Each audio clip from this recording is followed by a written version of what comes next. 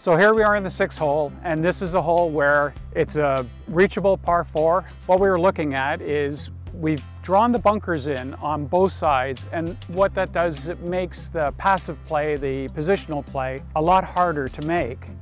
But what we've also done is we've added a feeder slope that sits right behind the final bunker that we added on the right. You don't have to hit it onto the green. It's actually going to get you there by just arriving just short and running the ball in. And what we're trying to do is create excitement. We want the players to play aggressive. We want people to come out and watch players sort of thinking about the green. That's a much more exciting thing for us.